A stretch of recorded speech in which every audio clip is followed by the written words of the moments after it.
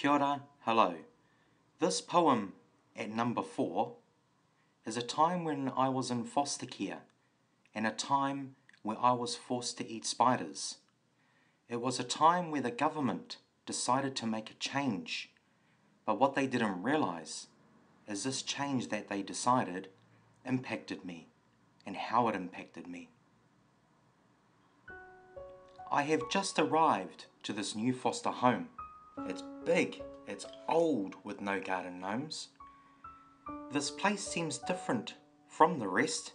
Here we go again, I'll give it my best. 1 week, 2 weeks and 3 weeks later, this placement is okay, it's actually greater. I'm feeling great. I've made some new mates. I feel so settled now and I haven't been growled. This place is what I call a dream, like strawberries and ice cream topped with whipped cream. This dream I felt was actually quite rare. What I didn't know though, it will become my worst nightmare. This nightmare I speak has haunted me. Hold on, sit back, now let's go and see. My nightmare started in one simple way, where the government decided to make heave and make way for all foster homes to go out and see, to pick street kids up and place them to be. This certain night street kids come in. They were fed, they were clothed and fitted right in.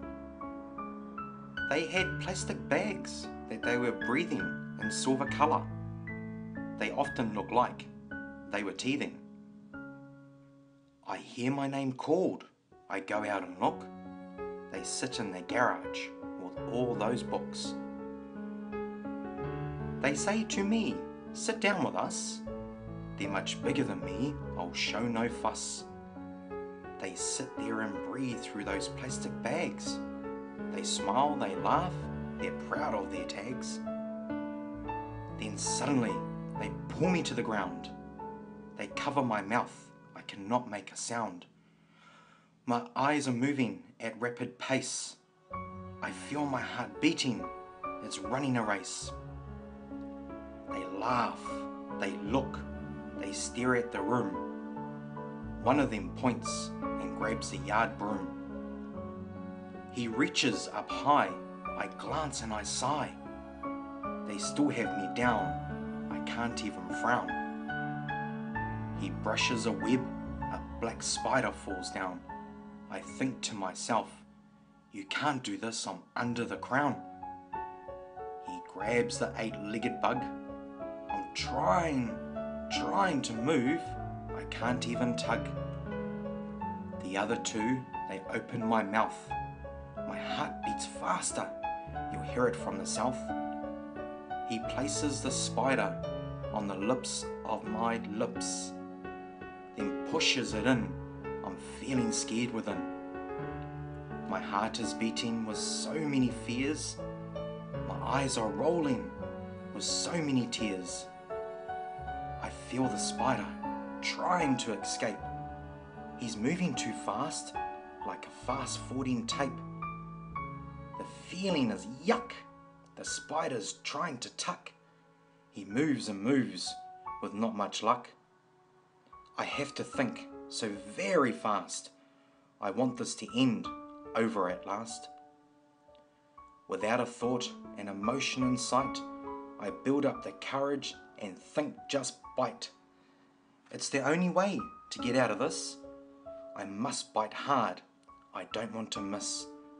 I bite with all of my might. I know that this is really so much not right. The taste is green. I feel horrible and mean. I have to swallow. I think of a marshmallow. I look at them as I swallow and think to myself, you sure are shallow. They then decide to let me free. I spit and I spit in rhythms of 3. They grab my arm and say very clear, if you say anything, watch out and beware. They start to suck on the plastic bag. They laugh and laugh that they no longer have. I run for my life. I wipe my tears. I've just faced my worst and greatest nightmare. I see my house parents in the hallway. I think to yell help. I have so much to say. Then I remember what they said clear.